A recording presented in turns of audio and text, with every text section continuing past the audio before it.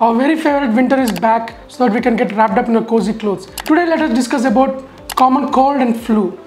What is common cold and flu? Both are caused by viruses. Common cold is caused mostly by adenovirus, rhinovirus and RSV virus, and flu is caused by influenza virus. So in common cold generally we have a stuffy nose, sneezing, mild fever, itchy throat, and symptoms are only confined to the upper respiratory tract, and symptomatic treatment is enough, which lasts for only 3 to 4 days.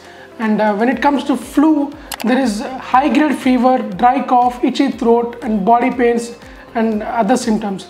So in flu cases we might treat with antiviral medication. Hospitalization is not generally required in common cold cases, but there is any viral pneumonia, very few cases of flu might require hospitalization. Everyone should take vaccination to prevent this life-threatening flu virus, which is given by annually. Thank you.